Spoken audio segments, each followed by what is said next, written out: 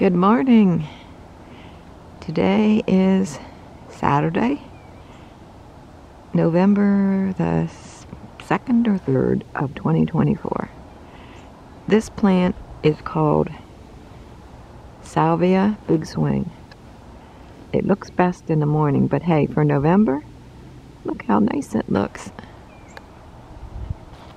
It's an old salvia, almost you want to call it heirloom. It's not well known. Ward gave it to him as like a 5 or 6 inch cutting in spring, and this is what it turned out to be. It has these arrow